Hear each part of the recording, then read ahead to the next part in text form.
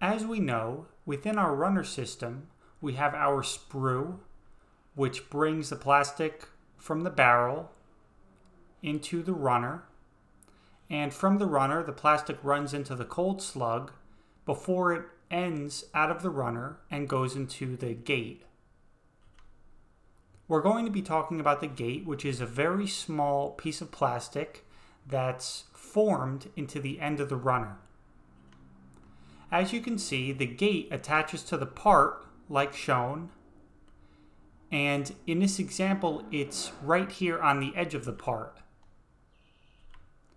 And so some facts about the gate, the edge gate, is that it's manually trimmed by operators post-molding. So that means that there's an operator on the injection molding assembly line that takes a part out of the mold after it's been created and cooled, and they cut the gate from the piece, which leaves a scar. Now, the gate itself has a rectangular shape to it, and the edge gate channel can be enlarged without removing the tool from the machine. Now, what does this mean?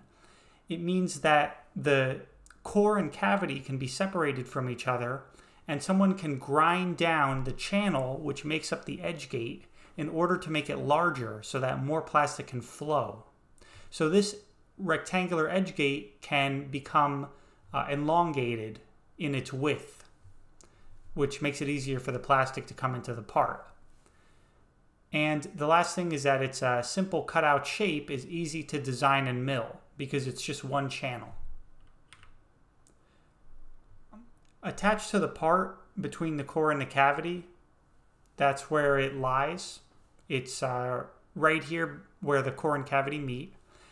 And the edge gate itself can fill the part either from the side, which is the way I'm showing it, but it can also be on the inside of the part. It can be on the back face of the part. The part can be flipped over. So that there's a multitude of ways that it can be done, but it's often put right on the parting line.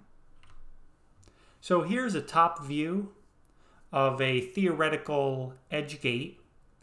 Now, this dimension is 20 thousandths at its minimum, and this width is 2 to 10 times of the part wall thickness, looking at it from the top. Now, if we look at it from the side, there's always going to be a radius here. It's not shown, but there's always a radius so that way the plastic can flow from the large runner into this small gate. And the thickness of it is about 1/4 to 3/4 of the part wall thickness.